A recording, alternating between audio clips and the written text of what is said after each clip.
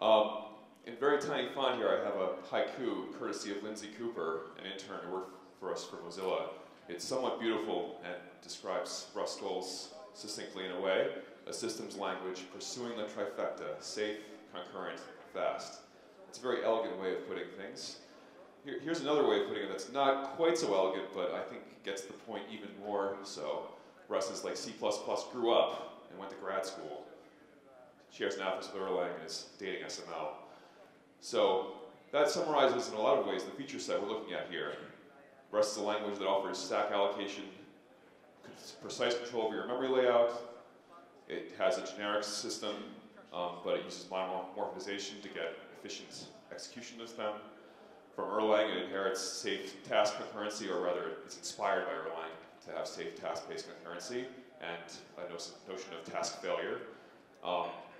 And from SML, it has type safety, and type classes sort of come from Haskell. I was tempted to put Haskell in parentheses there, but I decided to stay true to the original quote. And then destructuring bind. Everybody has destructuring bind nowadays, right? Why wouldn't you have that? Even ES6 is going to have it. So, having given you the overview of the sort of big picture of what Rust offers, a lot of people say, what the heck is Mozilla doing? Why are you spending time on a new programming language? And it's a really great question. It didn't make any sense to me either when I was first talking to Mozilla about coming and working for them. And it's actually a really simple answer in the end. Web browsers are really complex. They are effectively operating systems in their own little sandbox. And they have to deal with this crazy security model. They have to deal with the network. They have to have high performance nowadays with the kinds of apps you see. So they're really complex. And meanwhile, Mozilla has to, for its mission, continue having a user base. And that means that we have to be competitive in the marketplace. But at the same time, we want to innovate. We want to provide better experiences for our users. And so you got to be competitive in terms of performance, but you got to innovate as well. And it's really hard to do both atop the standard systems languages that are out there, C and C++. So Mozilla Research, to implement their next-gen web browser called Servo, which this source code is out there on the web for, you can see it yourself. Mozilla is using and implementing the language Rust, which is this website. You'll see it again at the end. So that's the motivation for what's going on here. Now I'm going to dive in and show you a bit of Rust syntax and semantics. I have to admit, I've seen the talks yesterday and today. I've realized most of you, this will be bog standard for most of you. So I'm going to go quickly through these slides and just try to get to the fun, meaty stuff at the end, further on. So our goal here is to bridge the performance gap between safe and unsafe languages. And the design twists we made largely fell out of that requirement. There's some things that don't quite match up with typical FP-style things, but there's usually a good reason for it. The compiler, and also just so you know, the compiler, standard library, and tools are all licensed under Apache, dual licensed under MIT and Apache. So, it's a language for systems programming. C and C++ dominate this space. And the systems programmers, when I was in undergrad, the teachers all said, don't care about the 5 and 10% performance. Change your algorithm, get the 2x speed up or 10x or better speed up from changing your algorithm. But serious system programmers, they want both. They want to have the right algorithm and get that last 10 to 15% performance that they can get out of really tight controls. So they use C to get that kind of thing, C and C++, but there's lots of unsafe aspects to C and C++. Obviously, we've all had these horror stories. And we want to try to attack these things. So a tool for this is sound type checking. There's a great quote from Robin Milner: well-typed programs can't go wrong. But I don't think that quote really properly conveys what was really going on. Or rather, Milner, as he originally said it, had capital W wrong. And it was a formal notion of a certain class of error called going wrong. And there were other errors that might happen that just weren't called going wrong. So the point here is that a type system can help you identify certain classes of errors, you can isolate them, and that's good. It helps a lot. It helps you reason about your program, helps you have more confidence that it actually might do what you think it does. And so, during my graduate studies, I came to realize that there's a perhaps more appropriate phrase here. This isn't the exact phrase that Wadler coined, but well-typed programs help you assign blame. There's going to be unsafe components in any real system. And the idea of a type system is to help you figure out who actually is at fault. In a completely type-safe language, if something goes wrong, you see a crash, well, then maybe you have a compiler bug, or maybe your runtime libraries have a problem, or there's an FFI issue. They really do help you isolate what might have been the issue. And the other thing is that, you know, there's this notion of going wrong in terms of crazy system crashes. There's also other kinds of errors, and safe code can have those kinds of errors. What you want to do there is to have them fail in a controlled fashion. This is nothing new to the Erlang folk in terms of, you know, having a sensible response to failure conditions and just isolating it to a task and then having some sort of semantics for how it affects other tasks. Okay. Another detail is that C is very popular because there is a pretty easy correspondence between the code that you write and what the machine actually does. The actual layout of memory, the actual instructions you get when you disassemble a C routine, and then you look at the original source code and you're like, oh, yeah, okay. There's oftentimes a correspondence that makes things easier to work with when you're trying to deal with that low-level stuff. And programmers like to be able to control those low-level details, and we want to preserve that relationship ourselves. But we want to retain memory safety, so we want to ensure that the type system can actually make reasonable inferences about what the program is doing. And we also don't want runtime cost. That's the big one that's really tough. There's a quote here, there's a great blog post by Robert O'Callaghan, and he coins a phrase in it, or he uses a phrase at least, zero cost abstractions. It talks about, for example, the abstraction of factoring out a function in your system into a separate routine. And there is a cost to doing that. If you actually do that and your system doesn't re-inline it, then there's a function call overhead and there's some compiler analysis that you might have lost out on. On the other hand, maybe your code is smaller because you factored that out. There's a trade-off involved. And in any case, it's a good idea in a systems programming language to provide some abstractions where you can say this abstraction provides no cost at runtime over what you would have written otherwise. So inline functions are an example of that. That's something where you can just say, look, it's going to go back to being what you had originally. This is just a better modularity mechanism for structuring your code. Also, in programs, when I talk about zero-cost abstractions, I'm talking about the runtime cost. But the abstractions that we have in Rust, oftentimes there's a huge cognitive overhead in terms of how you have to think about things, and that's just like when you're doing systems programming. You have to think about your data representation. You have to make choices about how you're going to lay out your memory, whether it's going to be stack allocated or heap allocated, whether you're going to have objects inline and other objects, that sort of thing. But at least in the safe parts of your code, the compiler will check all of your assumptions and really ensure that you do not violate the decisions that you've actually made, that everything actually makes sense within the safe blocks. Okay, so let's dive in and see some Rust. So I'm going to just, jump right in here. To this crowd, great, expression-oriented, that makes a heck of a lot of sense for functional programmers. So, you can add things and compare them, and you can bind. This is a binding-led expression that returns the result of x greater than 5. You could have more complicated things. We've got if expressions. That's just another let expression there. And then you've got function definition and invocation. This is a slight lie here. This fn add 3, that's not an expression. That's actually a function definition. It's a standalone item on its own. But we'll get to the closures. We've got them. The real point here is I just wanted to show you, invoking functions in that context. Here you go, bind the result. But the thing is that we want to appeal to C and C++ programmers. And, I love expression-oriented stuff, but not everyone does. So if you want to be statement-oriented, you can be. We've got a structure for things where basically the same code that I wrote up there, up there, this is the corresponding code using return statements. Some people see it as more verbose, other people see it as being clear as to what's actually going on. Okay, so we've got macros. I'm not going to spend too much time on this, except just to point out that our convention for macro invocation in Rust is to write them with, it's not a convention, it's a rule. They have an exclamation point at the end of the name, and then there's stuff in the parentheses. I'm not going to get into the details of the parser and how it works to actually make these things work out, except to say that one is that we're putting this exclamation point at the end, and that eases lexical analysis for simple-minded, we'll say programming tools.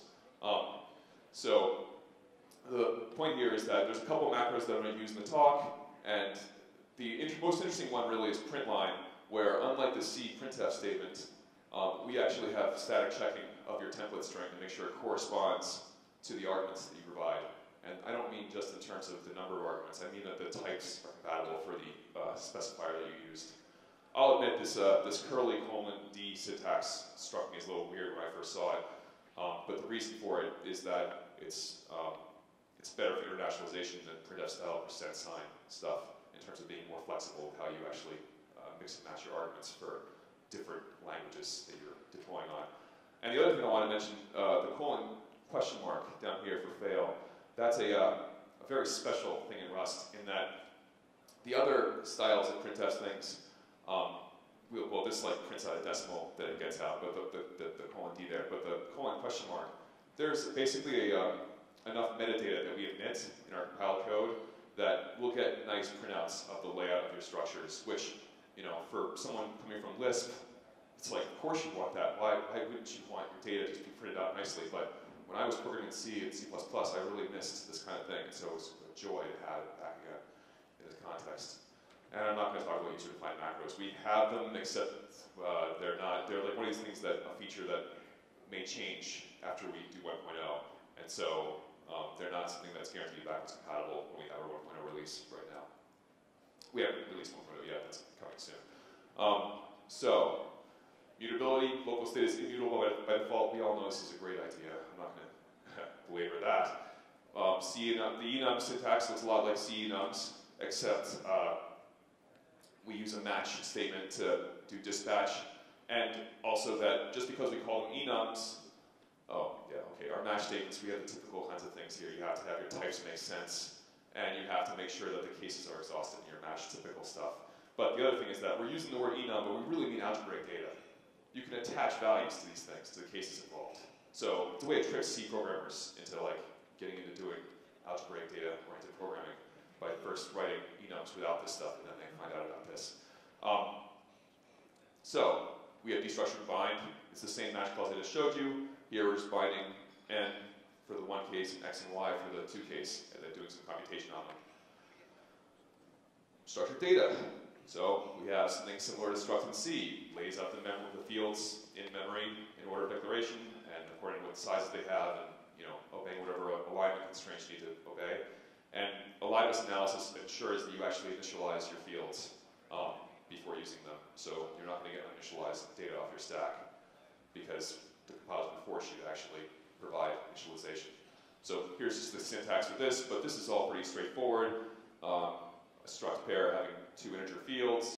The initialization syntax here, we create a pair. This is going to be stack allocated with bindings with the x field filled in the value 3 and the y field getting the value 4. And then here's our record extension syntax. So if you want to create a copy of a record or a struct with just one field change, this is the syntax for that. It's one of those things where a functional programming person, I think, really grooves on this, but I suspect other people might not even know it's there and end up writing out all their fields all the time because they don't know about it, which would make me a little sad, but that's life. We have closures. So first of all, we have C-style function pointers, just a word pointing to some function, either a Rust function or a C function. But also we have closures that you can pass around so that you can actually capture parts of your environment. The syntax for them is inspired by Ruby blocks. So here's some code. I would create a structured pair here, let P34 equal the pair 3 and 4. Our closure syntax, we've got those vertical bars for new x, and then we've got it creating a new pair from P34, so we can see that P34 is part of our environment, and then we're just closing over it. And so here I created two different x adjusters, one that inserts 1 for the value for the x thing, and 1 inserts 2 for the value of the x. And then here I have a sample use of that print line that I was talking about with the fun colon question mark. So when you actually run this, you get printouts of things of this format. And like I said, you don't have to write the output routines for colon question mark. The metadata is just there for you already. But if you want to write your own format routines for other format specifiers, go to it. Okay, so what about object-oriented programming? Because that's important, right? And it's true, it is important, it's an important paradigm, and Rust does have object-oriented programming that has methods and interfaces, but in order to explain them, I have to first explain pointers in Rust. So, a Rust pointer, the type of it is, there's a bunch of different kinds of pointers in Rust, and the one I'm going to be talking about for the most part during this early part of the talk is what's called a borrowed pointer. It's meant to represent a pointer to some own portion of memory. And the syntax for it is ampersand and then the type of the memory that you're borrowing. So here, we're borrowing a reference to the value, to the field x on the stack. We're binding that to y. And then we dereference with the star operator, just like in C. And if you try to actually do things like compare pointers to integers, it doesn't make any sense. So it doesn't type check. Pointers, if you're going to actually mutate state via a pointer, well, there's 2 places where you have to declare the mutability explicitly. The reason we do this is because people misunderstanding what state is mutable is a common source of bugs. We're forcing them to actually write that x is a mutable field and also write at the point where they borrow it that they're taking it mutably.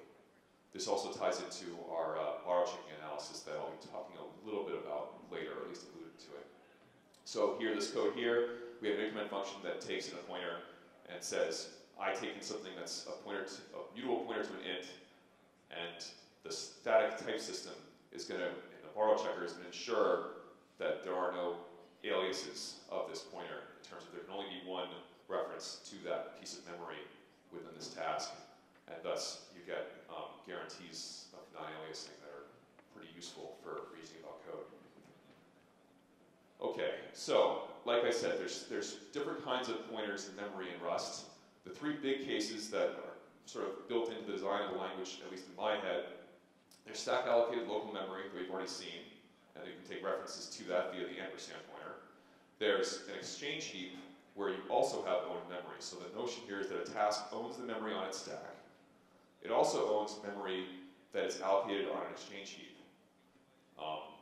But the idea of that kind of memory is that there is one owning pointer of the memory on the exchange heap. This task can't have more than one owning pointer of it. And if there are borrow pointers into it, they all have to have lifetimes that are bounded by the lifetime of the owning pointer. So that's a restriction. Owned memory has to have one single owning pointer. It's also known as a kind of linear type style system or affine type, depending on your point of view in this case.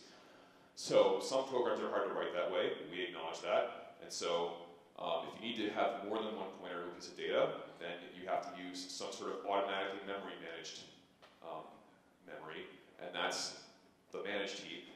But the important thing here, and this ties in very well with Erlang style or design decisions, is that the managed heap for the GC or reference counter heap, however it's managed, it's only for that one task.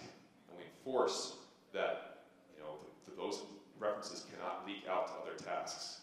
And when you borrow memory from the GC heap, those can't leak out to other tasks either. Okay, so that's sort of interesting. And in case you didn't infer it, the reason why owned memory is interesting and different from intra-task memory is the fact that there's an inter-task relation for owned memory. You can actually transfer owned memory from one task to another. We'll talk about that a little bit more later. So, like I said, you can borrow references, and we have various static analyses for ensuring safety here. Oh, and one detail about this, you can borrow references in the GC heap. Any kind of borrow that you do of the stack memory or of owned memory, you get static assurances that the borrows won't go wrong. If you actually convince the borrow checker that your code makes sense and it says thumbs up, then at least in principle, it means that you're okay and you won't see any dynamic failures. But for the GC heap, there were attempts to make static rules that would work in many cases, but we found that they were too difficult to use and they didn't cover all the cases you care about. So for the GC heap, we just have dynamic enforcement of the borrowing rule. So when you borrow a reference of something on the GC heap, there's going to be some dynamic checks, basically like write barriers, to ensure that you don't do anything too bad to yourself in terms of violating the rules there. So let's get back to methods, because that's what I promised to talk about at some point. So here's that struct that we had before, and here's a method on it in Rust. So the way you declare methods in Rust is you don't put them anywhere near the struct definition itself. Instead, you add them in after the fact in separate info areas or items. And so this is a thing that defines two methods per pair. One that takes that called 0xcopy, 0xcopy, that's going to take in a pair and return a pair. The self keyword here is a special thing signifying that this is a method declaration. It's meant to be the first argument for the method definition. And then for replace x, here we're taking ampersand itself. So the important detail here is that since there's no ampersand in the self in the first case, for 0xcopy, it's going to make a copy of the thing that you're calling on. And the copy semantics apply there. Versus the replace x method, it's going to borrow the memory that it's being called on, and thus be able to mutate it in place. So by here, if I create a pair with the values 5 and 6, I can make a copy of it with a 0 to x value in p06 there, and I can call replace x on the ptemp. And then when I actually do my standard print line, I end up getting, as you might expect, ptemp has now 17 for its x field because it was modified in place, but p06 was a copy. This is all, pretty straightforward. We have generics too. This is, the bread and butter of functional programmers. So nothing new here. In fact, I think someone else in a talk yesterday was showing off the option type and, the standard sort of thing in terms of having a getter on it that you pass in a default value. I'll just point out the syntax here is that the parametric safe get function is parameterized over t, and that binding is expressed via the first set of angle brackets after safe get, and then the uses of t up here elsewhere in the signature here. Okay, so that's nice. So here's actually a concrete example of interesting, well, a little bit of an interesting program. So I've made this structure here, two structs, dollars and euros, for representing different kinds of money. And then I've made a trait. I didn't mention traits before. So a trait in Rust is a way of basically defining an interface. It's not really, well, I don't know Scala well enough to say whether it is or is not a trait like Scala, but I suspect it's not. It's much like an interface with some caveats. And the point here is that this gives you bounded polymorphism, f-bounded polymorphism, because the trait tells you what methods this type has to support. Whatever implementation of currency we're looking at has to have a render and 2 euros method, where render gives back a string, and 2 euros gives back a fresh set of euros. And so add as euros is going to take in 2 instances of some type C, and that type C has to implement the currency trait, and then it's going to first convert each of them to euros, and then use their amounts, and add the amounts together to give the total sum. So I'm just going to, make sure that this is totally clear. You implement traits for specific structures. So here's my implementation for dollars. It just formats the data by putting a dollar sign in front of it.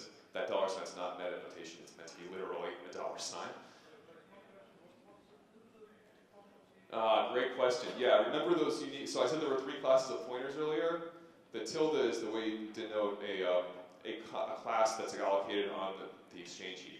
So you can think of the tilde string as being an owned string that's been allocated on the exchange heap and can be sent to other tasks.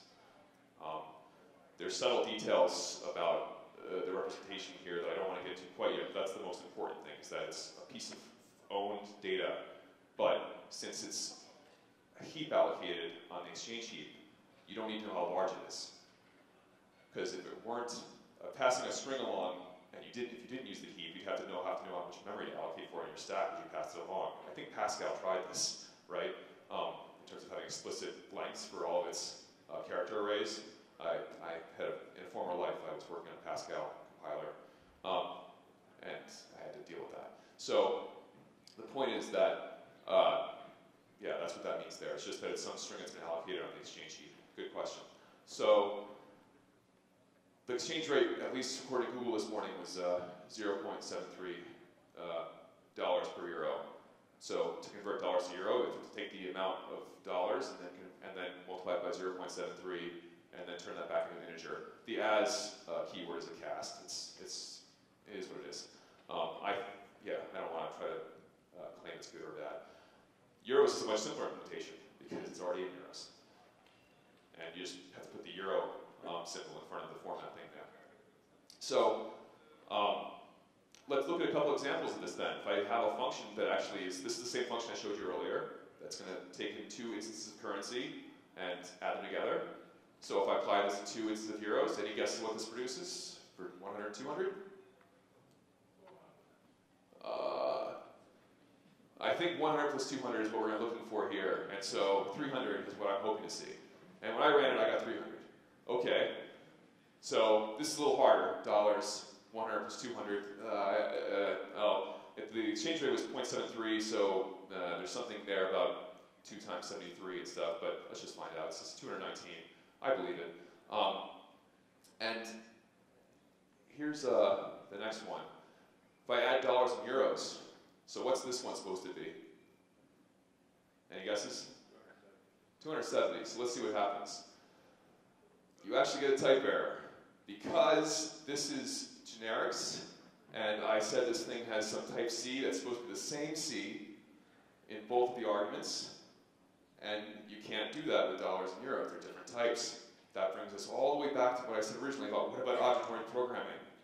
So we do have, this is not object-oriented programming, this is more like ML, which is great when it works, but if you need objects, you have them as well. So to make, the way we do objects in Rust right now, at least, and I think it's going to stay that way, is a trait normally is used as a bound on a type, but if you put the trait behind a pointer type, like a pointer sigil like ampersand, what that effectively means is this is actually now a fat pointer.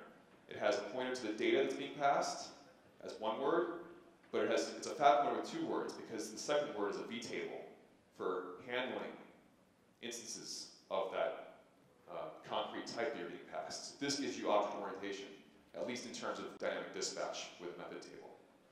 So now we can actually add 2 different kinds of currency together using cum euros, which you can see the body is the same as addis euros. The important thing is that I've modified the type signatures slightly to reflect the fact that we're talking about dynamically dispatched objects for the second case.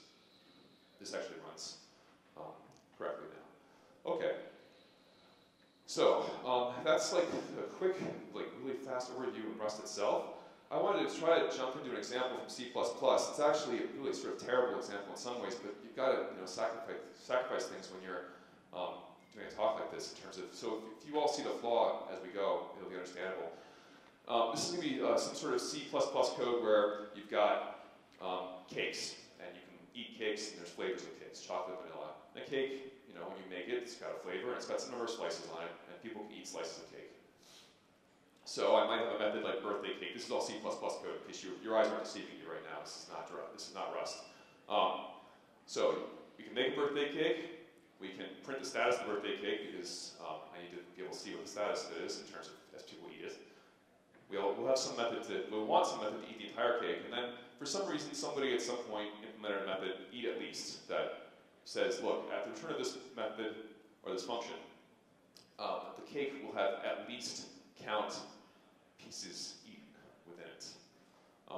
Or the cake in its entirety will be gone. For some reason, the person used C++ style const references. I'm not sure why, because it's an artificial example, that's why. So, same methods as before. I just want to move the signatures up above as I work through this code with you. Eat slice, really simple, right? Just decrement the value. It doesn't get much simpler than that. Eat at least, a little bit more difficult. They've got an accumulator here where they're tracking how much they've eaten. They make sure that cake, actually has more than 0 slices, and they check how much they've eaten so far, and then they eat slice, slice, slice, slice, slice, until they finally eat enough. Okay, so that's all well good. And then, eat entire. It turns out I never implemented that, and now somebody wants to use it. So, I figure, okay, I've got an eat at least method, and I've got my number of slices right there.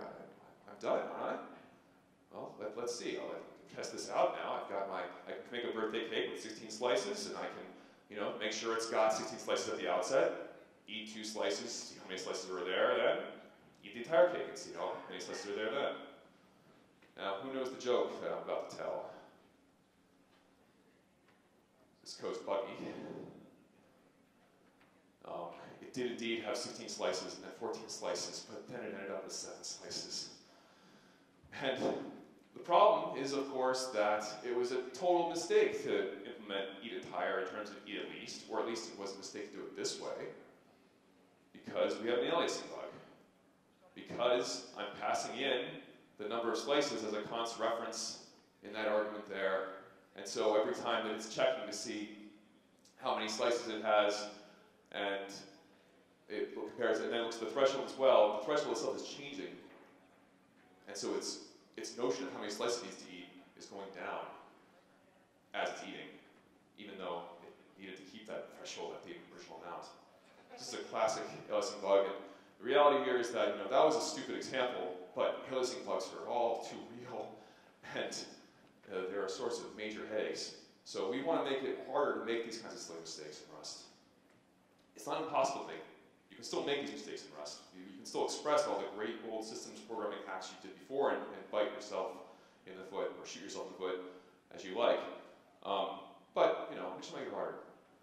In particular, you have to opt in if you want to write unsafe code that will violate the static checkers guarantees. And there's actually a keyword in Rust, unsafe, for doing so.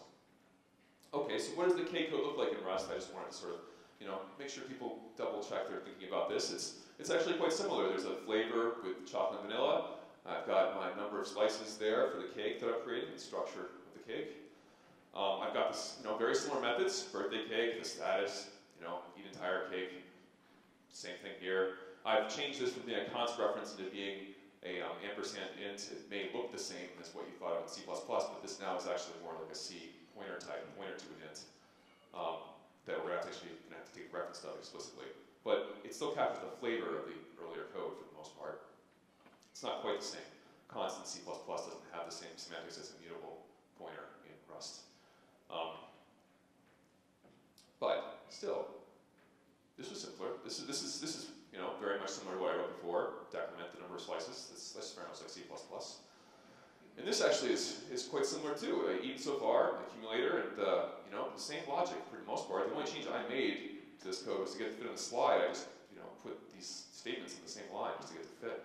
But it's really the same logic as before. So if you understood the previous code, you can understand this. Okay, and this logic's the same, and the main function's the same. So if I sold you a crazy bill of goods that doesn't actually work, I thought Rust was supposed to fix this problem, but I was able to write all this code. And the answer is no, of course you can't write this code. The compiler's going to complain to you. It's going to tell you, you can't do this borrow here of the number of slices of the cake, because it's also being borrowed elsewhere, and in particular it's being borrowed as a mutable thing. You can do multiple borrows of immutable things. 10 minutes? Okay, thanks. But you can't do a mutable borrow and an immutable borrow that addresses aliasing problems. So, this is the bug. It pointed us to the bug. And you actually can easily fix the bug if you make a copy of the num slices ahead of time and then take reference to that. This compiles fine and runs fine. And of course that fix is applicable to C++ as well, but that's not the point. The point is that these rules help catch an interesting problem. Okay, let me go through concurrency. So, like I said, there's something similar to what Erlang's model is here. So we have a stack, and there's a GC heap here, or some sort of automatically managed heap with shared references. And there might be multiple tasks floating around. We're going through some discussions right now. We have end-to-end style threading where the tasks are meant to be lightweight and then multiplexed onto the system processors. But we also want to support one-to-one style deployment, if possible, with the same set of standard libraries, or at least as common a set of standard libraries as possible. So we're working on that. But the point in here is just that you have separate tasks with separate heaps, and then you've got the exchange heap that I mentioned earlier. So if you do an allocation with that tilde sign that I mentioned before, it's on the exchange heap. And then if you want to send it to a different task, you have some channel that you send it on, and then it gets invalidated on the left-hand task, and is owned by the right-hand task. Okay. I'm going to do the telephone demo just because I thought it was kind of fun, but I don't have too much time for it. So the main thing I want to sort of point out here is that I was looking at the code I was looking at some of the examples of Erlang code with buffers of things, rings of tasks all communicating with each other. It made me start thinking about other interesting kinds of programs, in particular one where the message you pass along is the 99 bottles of beer song. And so I just wanted to show you an example run of that program. I'm sorry I don't have the time to walk through the entire piece of code, but so if I compile this in my program here and then I run it, our compiler's a little slow. We're working on that too. So the transcripts here, they're actually word tasked, and the interleaving isn't, there's some interleaving of the messages that you see. It's counting down nicely. And the funny thing I want to show you was I was thinking to myself, well, when some people, when they're singing this song, they just sing it. But other people, they sing it and they drink from the bottle at the same time. And so when you do that, that might introduce some entropy into the system. In particular, the act of drinking here I model as introducing some corruption into your byte string. And just changing one of the bytes, either adding 10 or decrementing 10, depending on a coin flip, essentially. I want to show you what that looks like, because I think it's illustrative of an interesting aspect of Rust. So, if I compile this in the entropy configuration, the reason why I'm saying entropy, there's a cute language called entropy that you should look up. The whole system degrades with every operation you do. It's an interesting sort of artistic thinking thing. So, that wasn't what I expected. Let me try again. Okay, so first of all, this is doing something interesting. You can see that it's actually degrading the text of the bottles of beer song as it goes.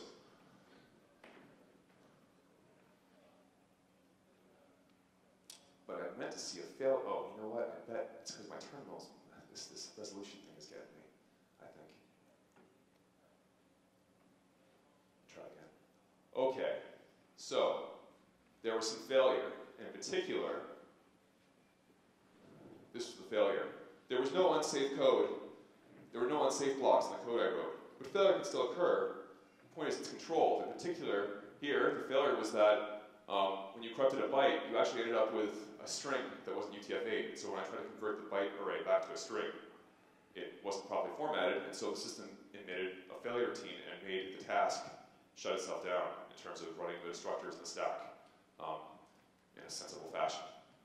And then setting all the channels that other tasks are communicating on so that when they receive off those channels, try to send to them, they too will have failures. So you can see a failure propagation happening there. I need to talk more with the Erlang folks here to learn more about some of the details about the model there. But, because I think we have a lot to learn from some of the lessons the Erlang groups have come across. So, there's a lot of stuff that I didn't manage to cover in this talk. There's a really interesting, I didn't talk at all about lifetimes. There's actually some syntax we have for explicitly saying what the lifetime is for a particular pointer's scope. And that's the only current source of subtyping in Rust. It's sort of funny. That ties into the borrow check rules that we have. And also, when you have data structures, you actually dynamically freeze them depending on what their borrow state is, and then unfreeze them to make sure that basically nobody modifies them and to catch that. And finally, I mentioned we have closures before. We do have closures, but the ones I showed you only work on the task locally. If you want to make a closure and send it to another task, we have a different form for that called one-shot closures, where the keyword is proc, but there's a special syntax for it that's more lightweight. All right, so I just wanted to point out that there was a small group of us at Mozilla Research working on Rust. It's Brian Anderson, Alex Crichton, myself, Nico Matsakis, and Patrick Walton. There's a whole bunch of past interns who have worked on this, and other alumni. Graydon Ward deserves special mention because he's the person who first invented Rust and was working quite heavily with us on the team for quite a while. And then we have a much larger Rust community that, I can't possibly name all the members of that. So, come and join us. This is fun stuff, and it's really cool to make stuff that is efficient. All right, that's all from me.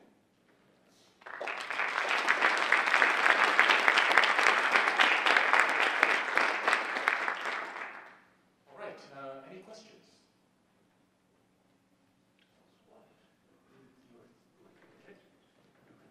You mentioned the lightweight processes, like that you can have many, the concurrency model in the graph. So you do user space scheduling, something like that. We are trying to, that's the end-to-end versus one-to-one, I think. We do have a user space scheduler, or at least a library, a scheduling library that we have in our standard library that's been implemented to switch between the stacks of a task. But there's members of our community who rightfully are saying that there's cases where you want to use the OS to schedule you, or have more direct control entirely and just not be descheduled at all. And they want folks to be able to have better control over scheduling stuff. So the answer is there is a user space scheduler, I think, at least from one point of view. But I don't think the long-term plan is to force everyone into using it. But you think it's end-to-end, end-to-end, like end-to-end, the goal we hope is to be able to support both one-to-one and end-to-end.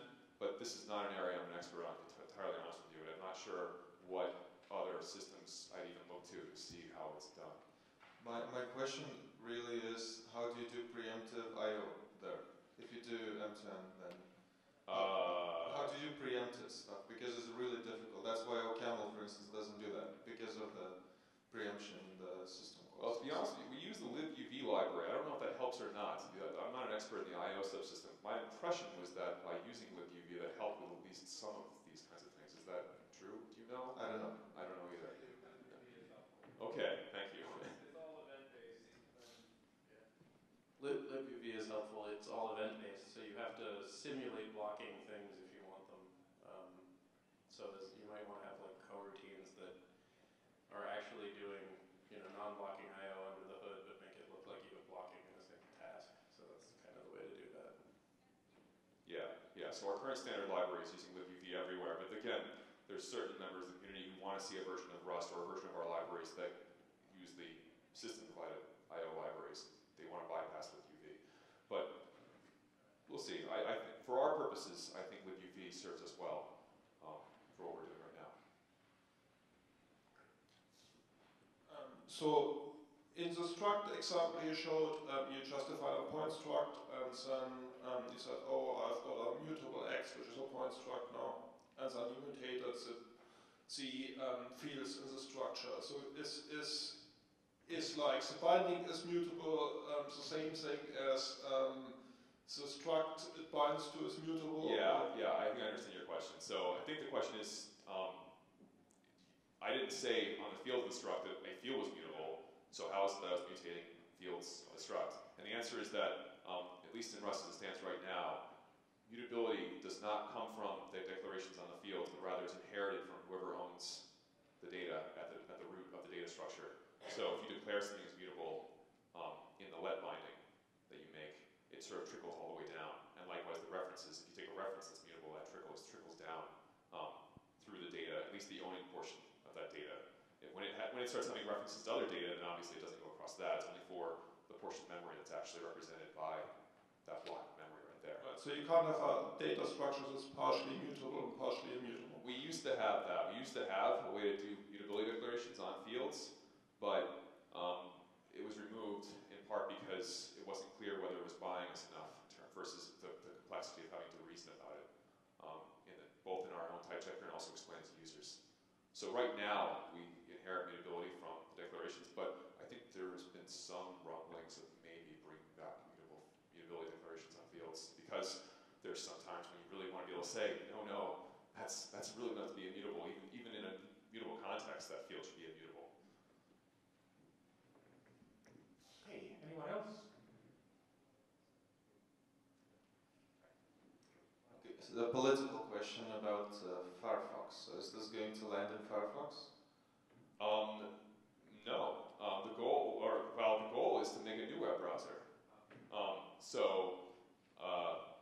There is some people who have been, so we use LLVM as our backend, and the reason why I mention that is because now there's this asm.js thing where you can use LLVM to target asm.js. So there has been talk amongst some people of trying to make Rust a new language for programming the JavaScript parts of things by targeting asm.js via LLVM, but that's the only way that I can see it being part of Firefox in any sense right now. I don't think that code base would be moving to this. Instead, because the goal is not to take the existing Firefox code en masse and just try to, port it bit by bit to Rust. The idea is to innovate and make new algorithms for like parallel CSS selector matching and things like that I don't know very much about, but do new things in a new implementation. My question is about the 1.0 version. Is it means that freezing this kind of experimenting as you do in Rust, or you continue this kind of innovation daily basis? I think that the right answer there is that for 1.0, the goal is not to stop innovating. The goal is to fix a subset of the language that we are willing to say to our users, you can program to this subset, and we will either continue to support it, or we will provide you a tool for forward porting, the way like I think Go format or something like that. They have some tool for porting between versions of Go. But certainly, we do not want to stop innovating. There's plenty of things that we need to improve upon, and so our current strategy for that is every piece of the system that's at all questionable right now, we have under what we call feature guards. So if you want to opt into using anything like user-defined macros, whose semantics or syntax might change post 1.0, we're just putting feature guards on all these things so that you as the user have to understand you're using something that you might have to do something to fix later on. We can't promise you won't have to think about later, which I think is a pretty nice sweet spot to hit in terms of giving us still the ability to